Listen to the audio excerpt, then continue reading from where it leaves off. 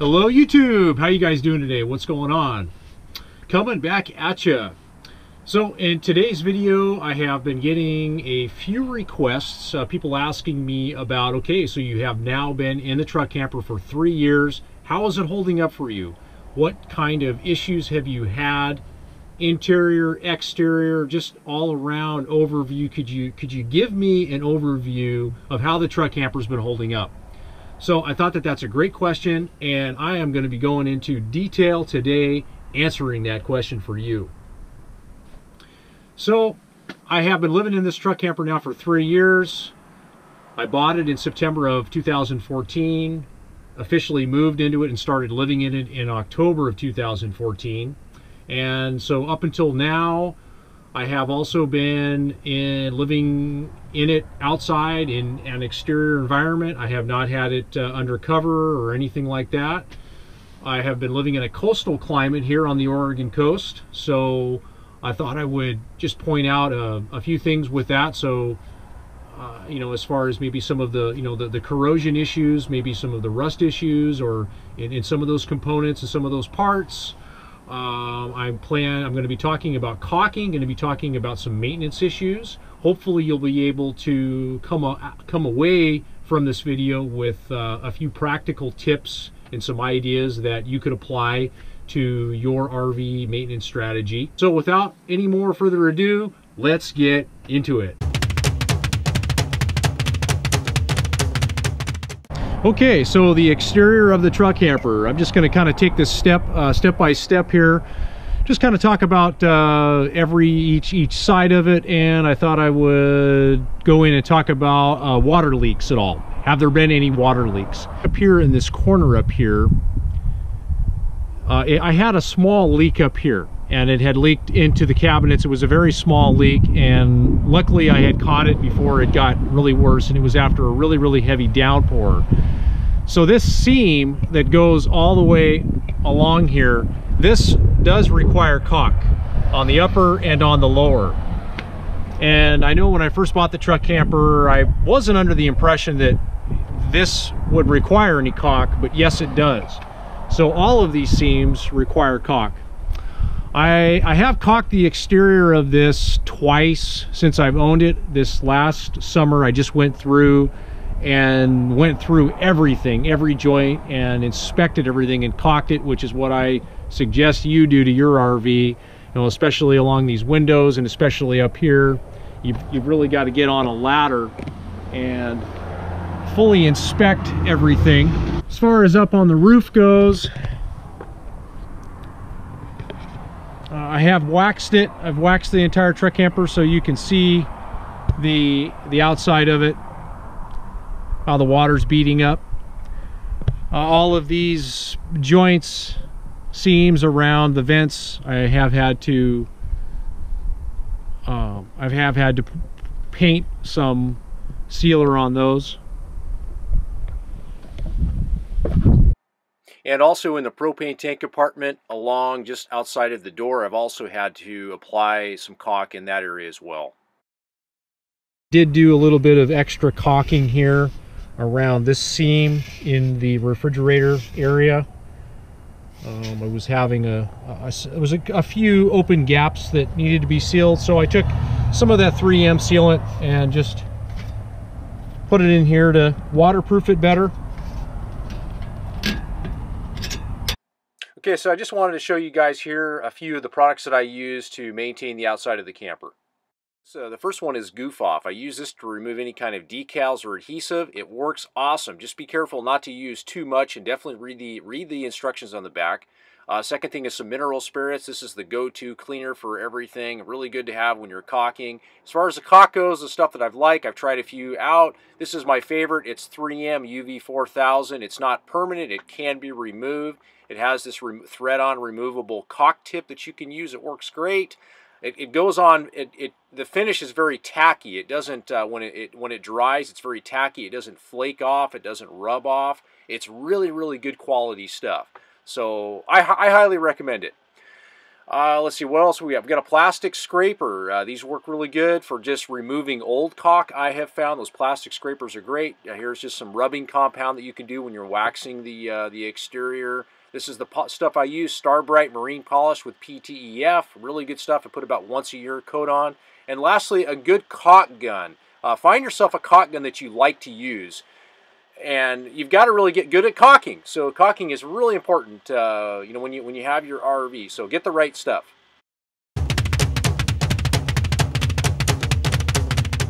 So over here at one of the rear jacks, you can see there's a little bit of rust going on, a little bit of rust and corrosion going on that I've had some issues with over the past couple years. I've painted the foot pads, and I think I'm going to probably be painting more of the jack space to cover up some of that rust. I know that the manual says to wax the inside of the jacks up, but that is one issue that I do have to routinely maintain every year. Put some paint, sand that down, and repaint them. As far as some of the fasteners go, you know, a little bit of rust here on some of the fasteners. This, I could change out these washers to like stainless steel. That's really the only rusting that I have, is just on some of the jacks right here. A little bit of rust here, but these jacks are powder coated. This particular jack here, I have had some issues with this actuating, blowing fuses.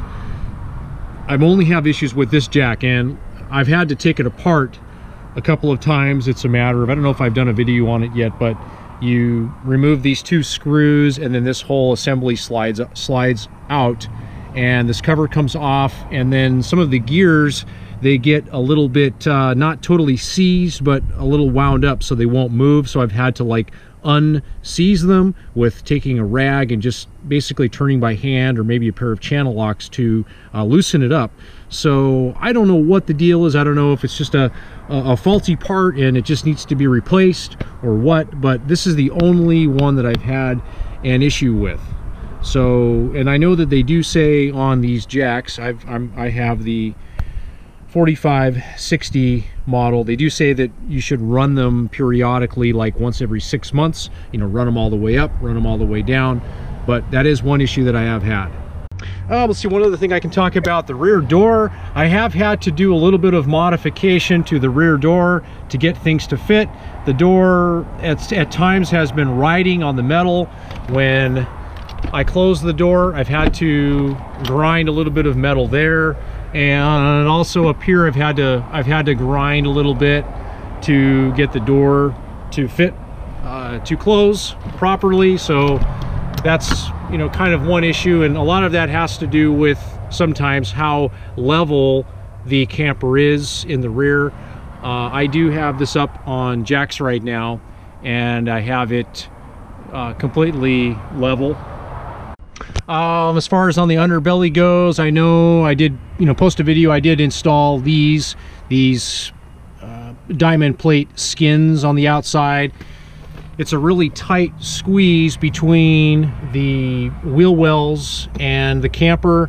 So as you can see, there's a little bit of, you know, wear marks right there. But if I didn't have this on here, you know, it could potentially be wearing on the fiberglass, which is not good. So if you are, you know, at least a Northern Lite Truck Camper, you're probably going to want to do something here. Does it have to be aluminum skins? No, it could be anything. It could be wood. It could be any type of material.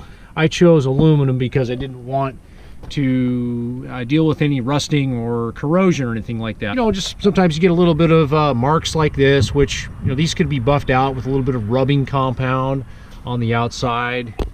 If you look close, just a little bit of surface rust here. Generator has worked out really good. Haven't had any issues with the generator at all. It starts up when I need to. This is an LP generator, runs on propane. You can also start it here from the outside.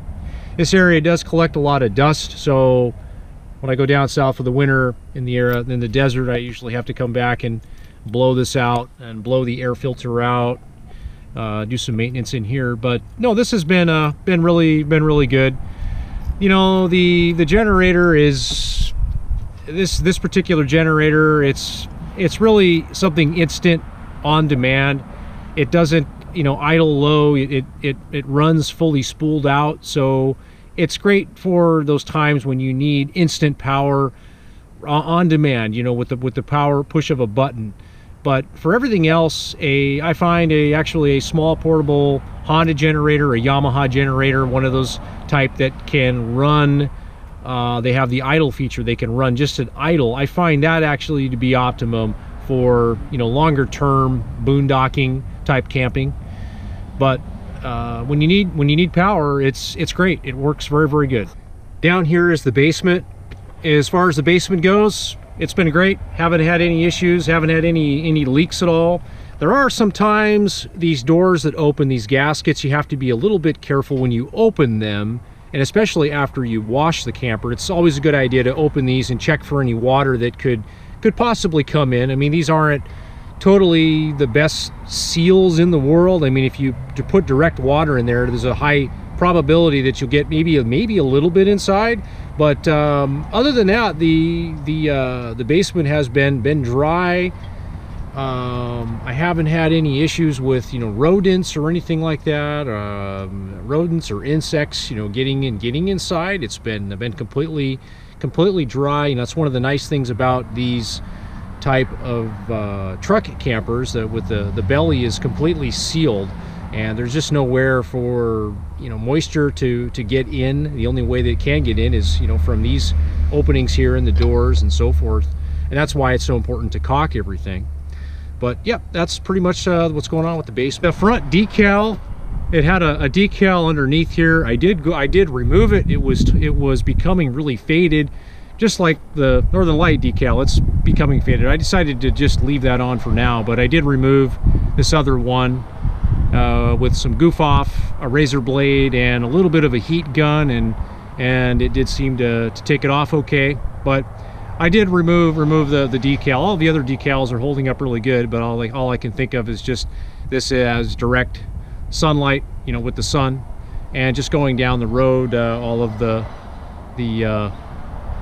bugs, and, you know, just all of the weather. The skylight has been awesome. I haven't had any issues with that at all. There really isn't any caulking to do around this skylight. And the windows have been fantastic.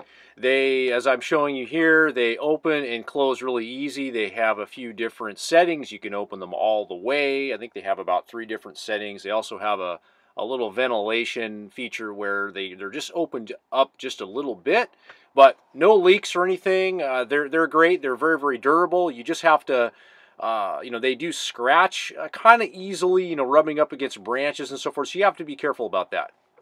So I really think that's about all, other than some maintenance, some regular, you know, maintenance issues, and just, you know, some of the surface rust that I shown on a few of the jacks. Other than that, I really haven't had any issues with anything at all. As far as the systems go, I haven't had a failure with any of the systems, any of the plumbing systems, any of the electrical systems at all. Knock on fiberglass. Other than that, it's been really good, other than just, you know, a few of my own mistakes in learning how to use things in the camper and maintain things. I've had, you know, a few little mistakes with some things that you know, I've had to fix myself, but, you know, little minor things.